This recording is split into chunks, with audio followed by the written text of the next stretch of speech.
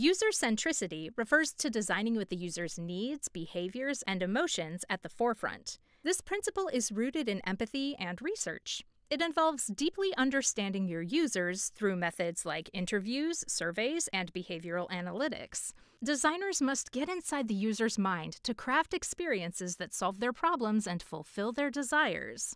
User-centric design goes beyond surface-level preferences.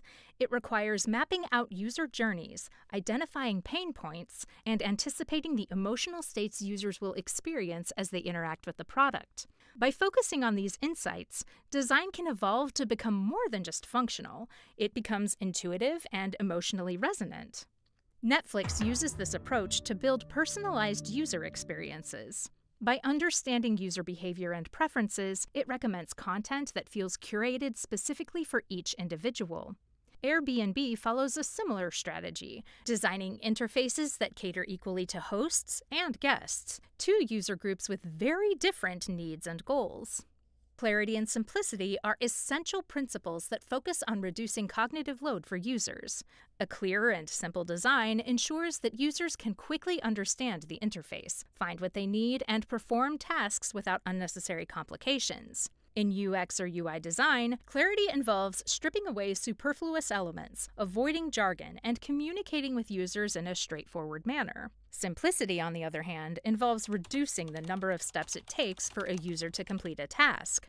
This doesn't mean removing features, but refining the user interface so that only the most essential components are presented at any given time. Clear and simple designs avoid overwhelming the user with choices or information, allowing them to focus on what truly matters. Google's homepage exemplifies clarity and simplicity. With just a search bar and minimal navigation, users are directed to the core function, searching the web, without distractions. Slack also embodies these principles by creating a straightforward communication tool that cuts out complexity, allowing teams to focus on their messages and collaboration. Consistency in UX or UI design refers to maintaining uniformity across all aspects of the product. This involves consistency in visual elements such as color schemes, typography, and button styles, as well as consistency in interaction patterns, terminology, and feedback. The goal is to ensure that users feel comfortable and familiar with the interface, no matter where they are in the product. Consistency helps reduce the learning curve for users because once they've understood one part of the interface, they can apply that knowledge to the rest. It also builds trust by ensuring that the design behaves predictably across various touchpoints. Designers use design systems and guidelines to ensure that consistency is maintained throughout the product's evolution. Apple is a strong example of consistency. Whether you're using an iPhone, iPad, or Mac, the interface and design language are familiar, allowing users to transition between devices seamlessly. Spotify achieves the same through its uniform interface across platforms. Whether on mobile or desktop, users know exactly how to interact with the app. Feedback is the system's way of communicating with the user in response to their actions. It's a crucial principle that helps users feel in control by letting them know their inputs have been received and processed. Feedback can be visual, auditory, or tactile, and it ranges from subtle animations to explicit confirmation messages. Effective feedback reassures users that they are on the right path or, conversely, alerts them when something needs their attention. Feedback loops help prevent confusion, reduce anxiety, and create a smoother, more intuitive interaction. Whether it's showing a spinner while content is loading or changing the color of a button when clicked, feedback keeps users engaged. Facebook uses subtle visual feedback with its like animations, ensuring users feel their input is acknowledged. Dropbox provides clear progress bars during file uploads, reducing uncertainty by showing exactly how much time remains until the task is complete. Accessibility focuses on creating inclusive designs that allow everyone, regardless of ability or disability, to use the product effectively. Accessibility is about removing barriers so that people with visual, auditory, cognitive, or motor impairments can still have a positive experience. Designing for accessibility involves considering a wide range of needs, such as providing screen reader compatibility, ensuring keyboard navigation, adding alt text for images, and offering high-contrast color schemes for users with visual impairments. Inclusive design also requires that error messages and feedback are clearly communicated and easy to understand for all users, regardless of their abilities. Microsoft's Xbox Adaptive Controller is a great example of accessibility in action. It provides users with physical disabilities the ability to play games with customizable controls. Apple's VoiceOver feature is another key accessibility tool, allowing visually impaired users to navigate iOS devices via audio cues and gestures. Visual hierarchy is the arrangement of elements on a page to prioritize the most important information first. Designers use size, color, contrast, and positioning to create a visual flow that naturally guides users' attention to key actions or content. This principle is vital for making interfaces intuitive and helping users process information efficiently. The idea behind visual hierarchy is that not all information is of equal importance. By emphasizing certain elements, like making a call to action button large and brightly colored, designers ensure that users focus on the essential parts of the interface first. The New York Times applies a visual hierarchy to its homepage by making headlines and top stories larger and more visually striking than secondary news items. Headspace's meditation app uses calming colors and large buttons to create a clear, guided experience, helping users stay focused on their meditation without distractions. Usability refers to how effectively, efficiently, and satisfactorily users can achieve their goals using a product. A usable design is one where users can complete tasks with minimal friction, confusion, or frustration. Usability is often evaluated through testing and iteration, refining the interface until it's easy and intuitive for users to navigate.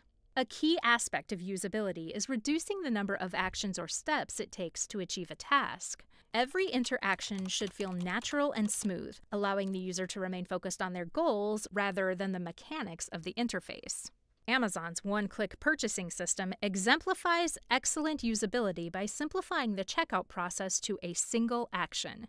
Google Docs also strikes a balance between power and simplicity, allowing users to collaborate and edit documents in real time without getting bogged down by complex features. Flexibility and efficiency relate to how well a product adapts to different users and allows them to accomplish tasks quickly. Flexibility means that the interface provides options for both novice and experienced users, offering basic and advanced features without overwhelming either group. Efficiency refers to how fast a user can complete a task, often aided by shortcuts or customization options.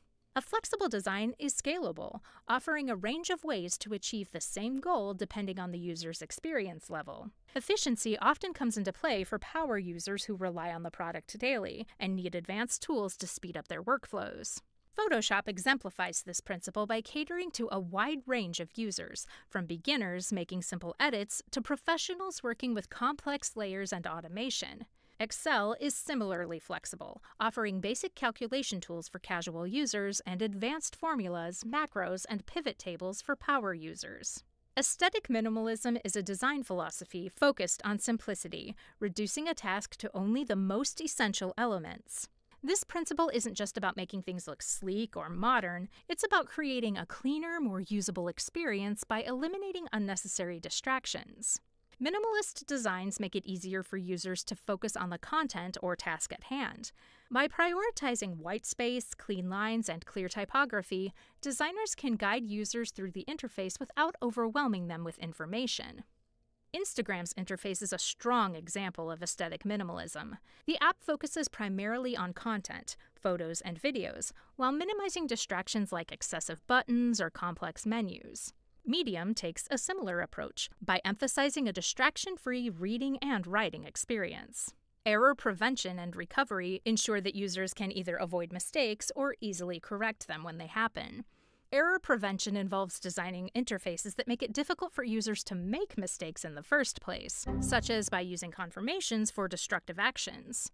Error recovery focuses on giving users the tools to correct mistakes, such as an undo button or clear error messages. Good error prevention design is proactive, anticipating where users might go wrong and providing guardrails to keep them on track. Error recovery ensures that when users do slip up, they aren't stuck with a problem they can't fix. Gmail's Undo Send feature allows users to retract an email after sending it, preventing potential embarrassment. Figma's version history allows designers to revert to previous versions of their work, offering a safety net against errors that could otherwise cost hours of lost progress. Mobile responsiveness refers to the ability of a design to adapt seamlessly across devices and screens. A responsive design ensures that users have a consistent, usable experience whether they're on a desktop computer, tablet, or smartphone. Mobile responsiveness is crucial in today's digital world, where users expect to interact with products on the go. A responsive design adjusts to different screen sizes, maintaining usability and aesthetics without sacrificing functionality. Airbnb's app provides the same intuitive experience on mobile as it does on the desktop, with layouts and buttons that adapt to smaller screens. Google Maps also demonstrates excellent mobile responsiveness, providing consistent navigation tools regardless of the device being used. Task-oriented design focuses on guiding users toward completing specific tasks quickly and easily. This principle revolves around designing with a clear objective in mind, ensuring that every interaction leads users closer to their goal without unnecessary distractions or complications. Task-oriented design streamlines workflows and reduces unnecessary complexity. It's about making sure that users know what to do next and how to do it, ultimately providing a satisfying sense of progress and accomplishment. TurboTax is a great example of task-oriented design. It breaks down the complex task of filing taxes into simple, manageable steps, guiding users through the process with clear instructions. Trello helps users organize and manage their projects effectively, offering drag-and-drop cards and checklists to keep users focused on task completion. Learnability refers to how easy it is for users to grasp and master a product. A highly learnable design allows users to quickly understand how to navigate and interact with the product, requiring minimal instruction or prior knowledge. Learnability is closely tied to familiarity and intuitiveness. By leveraging familiar patterns and clear cues, designers can create interfaces that users feel comfortable with right away. The faster users can learn how to use a product, the more likely they are to continue using it. Spotify's user-friendly interface makes it easy for new users to jump in and start streaming music immediately. Apple's iPhone design is similarly learnable, with intuitive gestures and a simple home screen that first-time users can navigate without needing a manual. Great design isn't just about aesthetics, it's about creating experiences that feel effortless and intuitive. When these principles work together, they create designs that don't just meet user needs, they anticipate them.